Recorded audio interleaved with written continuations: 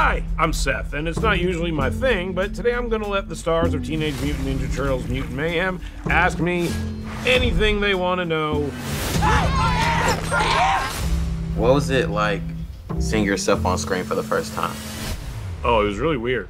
I remember I thought my voice sounded so strange, which it does.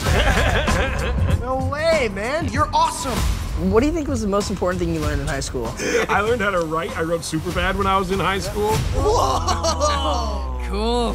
Was there ever anything in high school where maybe your parents didn't know about it and you got away with it?